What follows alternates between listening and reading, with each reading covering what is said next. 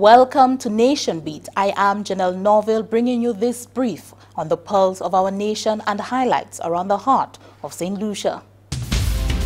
Saint Lucia receives a vital injection of funds from the World Bank to boost healthcare services.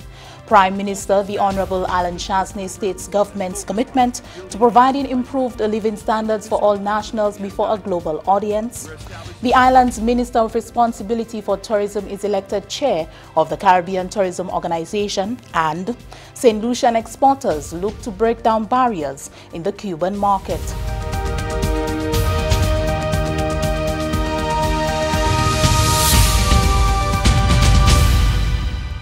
Saint Lucia made another significant stride towards a healthier population with help from the World Bank.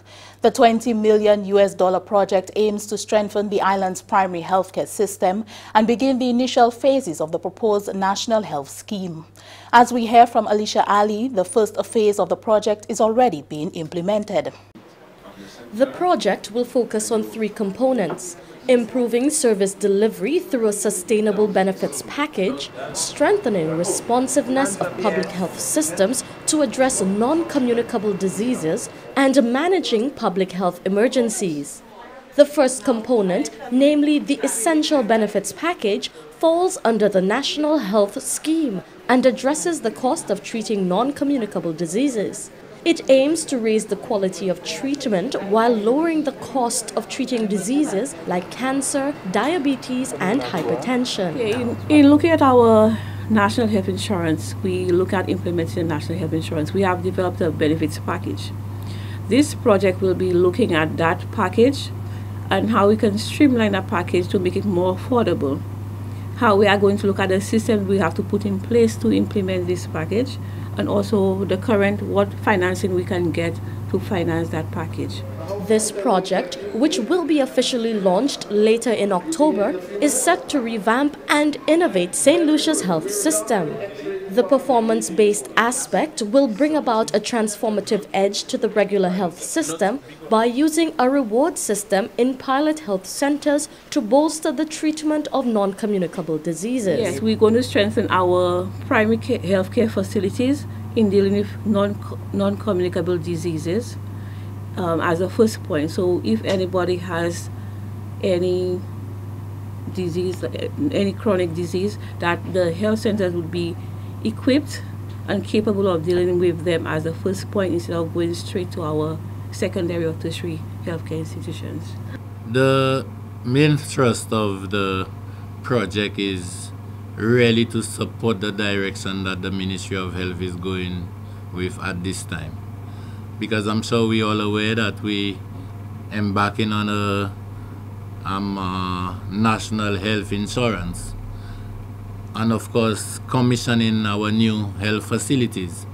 It means that we definitely have to strengthen our primary healthcare systems in order to ensure that persons do not reach the level of requiring treatment at the secondary or tertiary level.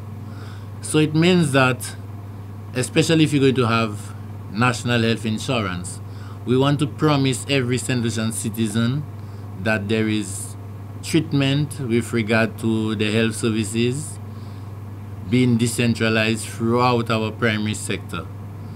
It means that, for instance, you have some institutions where you go to a wellness center and they would probably tell you the doctor would be available Thursday next week.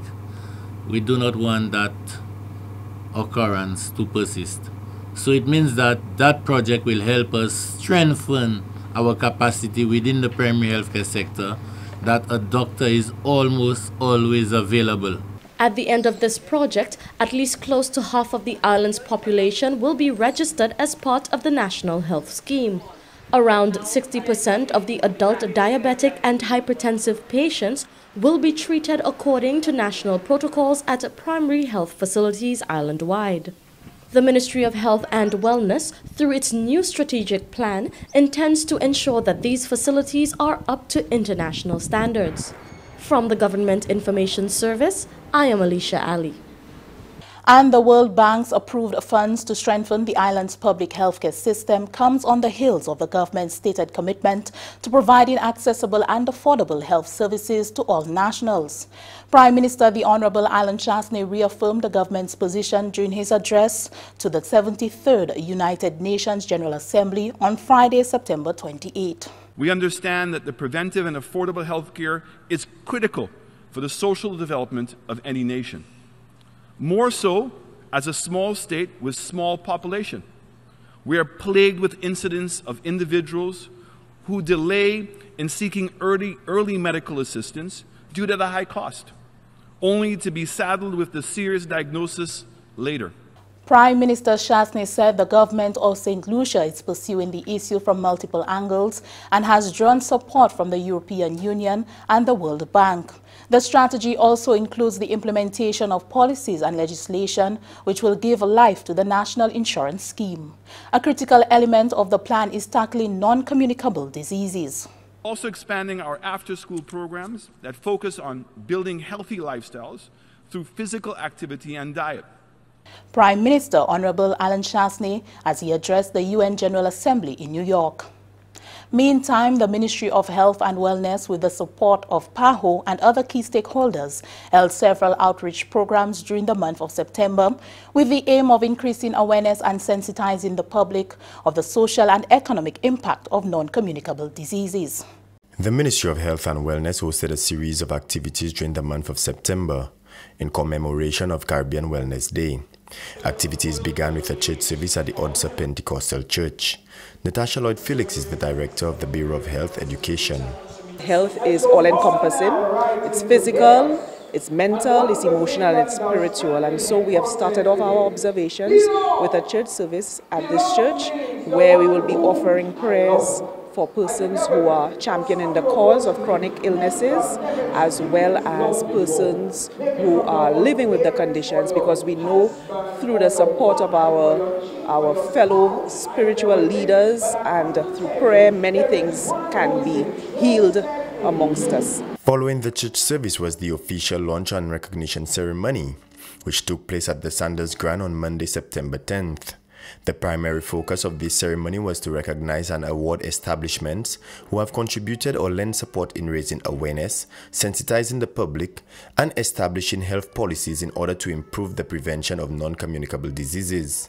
Whilst addressing the gathering, Chief Medical Officer Dr. Merlin Frederick said, though the Ministry of Health is the main custodian for health matters, everyone has a responsibility. We each have an individual responsibility to do all we can to exercise more often, choose healthier foods, avoid alcohol and tobacco, and decrease our intake of sugar and salt. Nevertheless, communities, NGOs, and civil society, organizations, and business places also have a responsibility in decreasing the impact of NCDs. Your presence here today shows that you have embraced your responsibility in that regard, and have led in various ways in promoting healthy behavior and decreasing the impact of NCDs. To you, we are most grateful. The third activity, which took place on the 19th of September, was a health fair. Family life educator Heidi Kodra said the department tactically took wellness promotions and health services to the vendors' arcade in Castries. She said it was pleasing to see how receptive men were to the services that were offered, and it is very important for individuals to know their family history. The table was filled with men. We had the taxi drivers outside. They came, I did prostate examinations with them. We went through the process of the different stages of cancer. They asked questions as to when should they test, where should they go. And it was really informative. I learned from them, they learned from us, so it was really good. Normally, men in general, when it comes to asking them, even when I asked this morning, when last did you go to your doctor? When last did you have a general checkup? Oh, but we're not sick. And you see, that's where the problem lies. Unless we don't suspect that something is wrong, that we don't go and check. But you know, it's good that we encourage. We encourage you to get the screening done.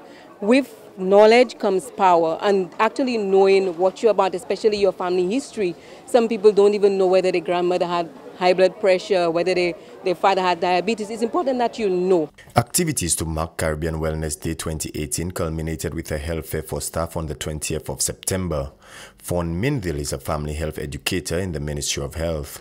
We have a staff initiative to get staff, to encourage staff to come out and get tested, get their screenings done, blood pressure, blood sugar.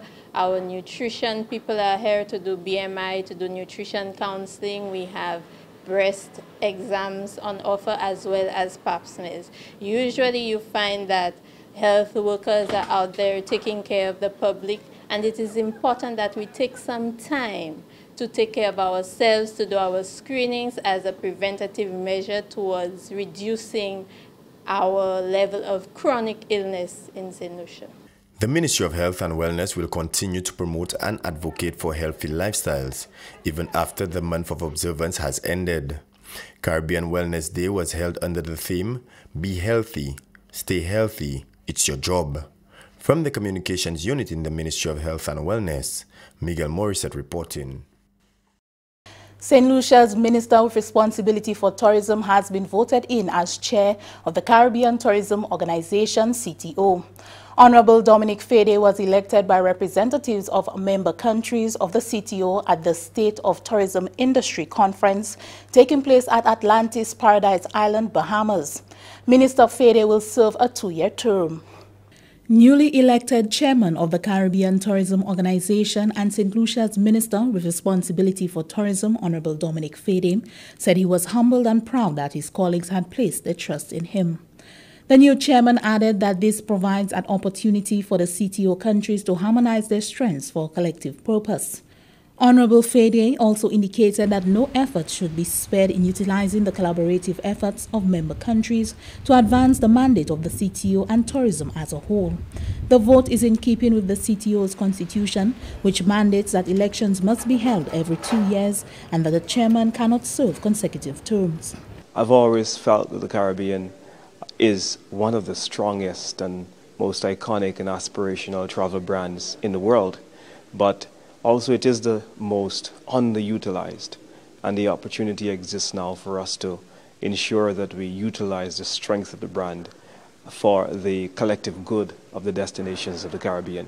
I think that the Caribbean is stronger than any one of our individual destinations, and it is important now for us to be strategic even amid our own set of circumstances of limited budgets and being from small jurisdictions that have lots of fiscal issues such as high debt and low growth in some instances as well. So we've got to make sure that tourism be a catalyst to transition the Caribbean out of its current state. The CTO chairman named Chief Marketing Officer of the St. Lucia Tourism Authority, Tiffany Howard, as chairman of the CTO Board of Directors. According to the CTO Constitution, the board chairman and the chairman of the Council of Ministers and Commissioners of Tourism must come from the same member country. In addition to the election of the chairman, vice chairs were also elected to serve on the executive committee of the board of directors representing various subgroups. Curaçao representing the Dutch Caribbean, Haiti representing the French Caribbean, the Bahamas and Jamaica representing the independent Caribbean community countries, and the Cayman Islands representing the British Overseas Territories. This committee will be completed with representatives from the private sector. We have to ensure now that we spare no effort to ensure that we use our collaboration at the CTO level to help to also advance the wider integration movement.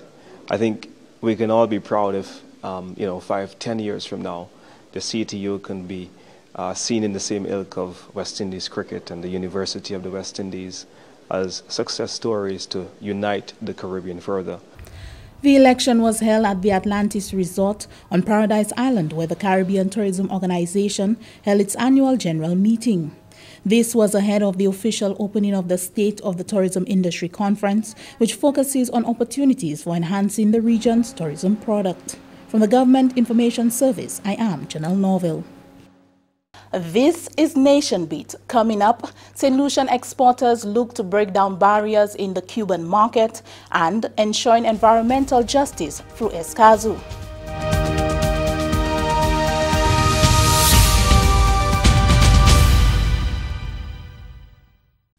Heavy storms mean flooding, and that means being prepared with hand sanitizers, child-sized raincoats and boots, and insect repellent to protect your child from germs and waterborne illnesses. Plan for emergencies.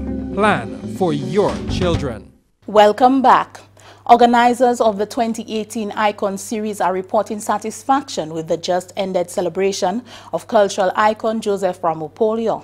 This year, an edutainment component that took the form of a school's roadshow introduced students to the work of Ramopolio as well as exposed the influence of his sound to today's Denry segment. Anicia Antoine has the details.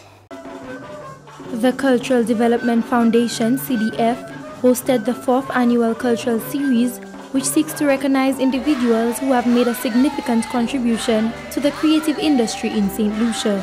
The icon selected must entail a body of work that spans for more than 25 years.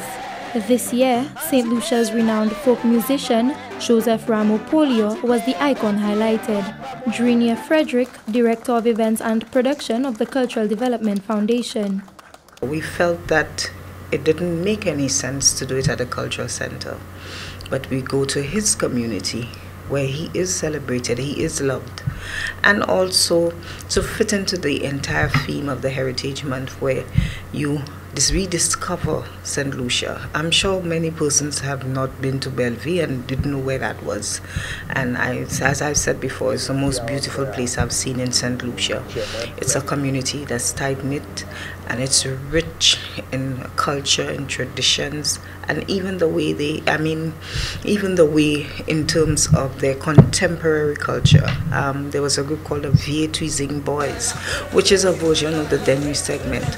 So you begin to understand the elements that exist there. Cultural groups such as Helen Folk and Eastern Folk Dance gathered to celebrate Ramopolio's music through dances and musical renditions. We had groups like Wajma, who again influence of Ramo. I believe the lead singer Bellas is a relative of Ramo. So you can see that musical tradition continuing. Avot Sebis, where his grandson was part of this band, and they brought him on stage, and at that age Ramo could still play, and he still, well, if to take a word from his bio, he has a music in his head. And for us, it was really a validation of why we're doing the Icon series, the importance. A culture crew organized by the CDF visited 12 schools from various parts of the island to educate students about the life of Ramopolio. It's important that people are aware, in the next generation. You can't build on something you don't know about. You can't innovate if you don't understand the tradition, if you don't understand the culture. And you have to understand what exists before you can innovate, have a full grasp of it, before you can say, okay, well, I'm moving from this point and I'm creating something else. And that is the point that we're trying to make. The cultural icon chosen for the year 2019 is Vincent Joseph Yudovic. From the Government Information Service, I am Anicia Antoine reporting. Officials from Export St. Lucia, TIPA, recently embarked on a 4-day mission over in Cuba. The delegation, which also included officials from the St. Lucia's Ministry of Commerce, was in Cuba from Monday 17 September to Thursday 20th September and had as its mandate to identify and correct some of the inhibitors that may be keeping St. Lucian exporters from penetrating the Cuban market. Export St. Lucia, TIPA, has been actively pursuing the Cuban market since 2012. Many of the St. Lucian companies which have been exposed to the Cuban market over the years have gained the interest of Cuban buyers as well as government officials. However, with the exception of Barron Foods St. Lucia Limited, none have been able to successfully penetrate the market and secure a contract with a buyer of interest. This lack of progress by the Saint Lucian companies prompted Export Saint Lucia TIPA to complete a review of its interventions as well as those of the said companies in the Cuban market. According to Export Saint Lucia TIPA CEO Sunita Daniel, the mission was a resounding success, and it allowed for the clearing up of a number of misconceptions about the Cuban market. So the main purpose of that visit was really to go into Cuba and speak with the officials there, speak with the persons who really can make the decisions and the changes for us, have those meetings with them and address the concerns that our individual companies would have had. So some of them would have had registration issues, some of them would have had difficulties with getting further orders, and so that's what we went to do, to really look at what are the constraints that the companies are facing and to find out from the Cuban authorities how we can overcome those constraints for our exporters. Client manager with responsibility for the Northern Caribbean, including Cuba, Heidi Constantine Felix, says now armed with the information, clients can have a greater appreciation for the processes associated with Cuban market entry. Cuba is a different type of economy. We know it's centrally controlled, so the process to doing business with them is quite different from what our companies are used to. So there's a lot of registration with the companies. You need to operate through government authorized importers, and you also, despite being certified internationally, your products also have to be tested within Cuba to make sure that they are suitable for that country. The client manager went on to indicate that the potential is there for greater collaboration between the two countries. I think now they know the faces. The ambassador had been doing some work, and seeing her again at their companies made them realize that we are serious, that we mean business, and so we do anticipate some more support from the side of the companies and the authorities in Cuba. They were happy to have us there and to dialogue and discuss with us, and so we believe that that will help the process. With the information now being filtered through to the clients of Export Saint Lucia TIPA, it is anticipated that the necessary changes will be made to allow for greater penetration into the long elusive Cuban market. For Export Saint Lucia TIPA, Jason Darius reporting. Saint Lucia signs a historical agreement on environmental rights. Saint Lucia joined other Latin American and Caribbean countries in signing the Escazú Agreement on September 27, 2018 at the United Nations General Assembly building in New York. The agreement offers the region an opportunity for full access to information, participation that embraces full consultation, and environmental justice. It is the regional agreement on access to information, public participation, and justice in environmental matters, not only in the Caribbean, but also in Latin America. And it is called the Escazú Agreement because it was endorsed sometime in March at a high-level segment in Escazú, which is a town in San Jose, Costa Rica. The agreement is relevant because, first and foremost, it affirms the value of a regional and multilateral approach to sustainable development. It also aims to combat inequality and discrimination and to guarantee the rights of every person to a healthy environment as well as to sustainable development. In fact, it places equality at the core of sustainable development. This is the first environmental treaty in Latin America and the Caribbean containing specific provisions for the protection of the defenders of human rights in environmental matters. Whilst we do not have, we have organizations like the Saint Lucia National Trust in Saint Lucia at the forefront of the environmental issues, and we have, I'm sure, a number of other groups, but you find that in places like, say, Honduras and Brazil, even Costa Rica, you find people have actually been killed agitating for environmental rights. And so one of the main things about this regional agreement is that there are provisions made for protection for such persons, for the competent authorities and the countries to give adequate protection so that these people, if their lives are being threatened, that there is some sort of provision in terms of the society and to protect their voice.